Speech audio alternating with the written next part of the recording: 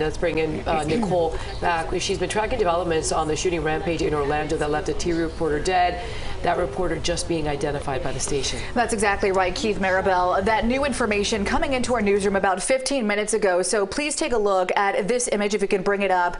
We can confirm that Dylan Lyons was the reporter who was killed in that shooting rampage in Orlando. He has deep ties to Central Florida, and this is his photo on your screen right now. Now, Spectrum News has also named the photographer who was critically injured as well in that shooting. His name, Jesse Walden.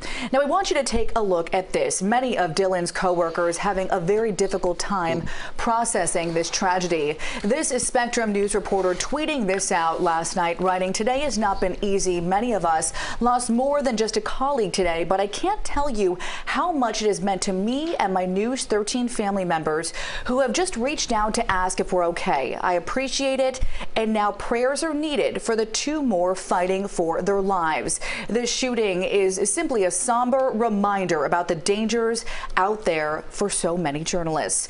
Now, police believe 19-year-old Keith Moses, if we could take a look at this, is responsible not just for the shooting that killed the reporter Dylan Lyons and that 9-year-old, but also behind the killing of a 20-year-old, an investigation that crew was actually covering from earlier that day. So the sheriff, John Mina, says the alleged shooter not saying much right now, still very unclear if this news crew was targeted.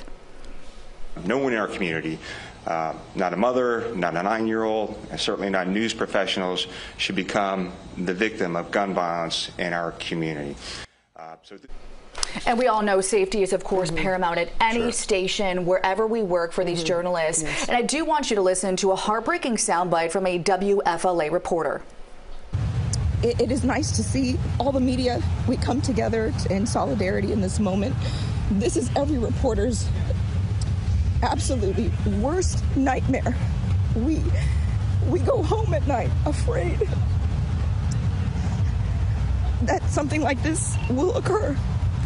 And that is what happened here.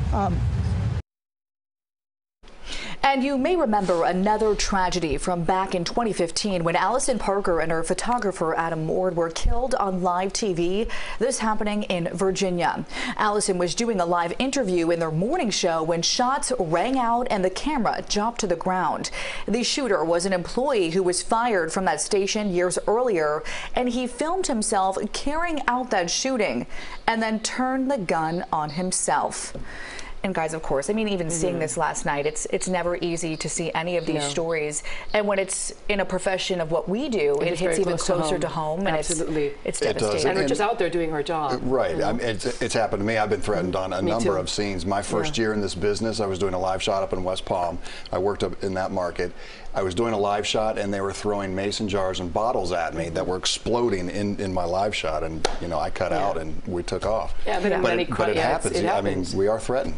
Yeah, police are there. I've been to many crime scenes when they clear the scene and police tell us we are leaving, and we suggest that you leave too, because we are targets. I mean, we totally are. And of course, safety, like I said, is always paramount. Our own news director, you know, sending us that email last night. If you feel unsafe, please leave. And we always have to remember that, even though we always want to tell you guys the stories, you know. Yeah. And of course, our thoughts and prayers go out to the Spectrum 13 News family. Very sad, very sad.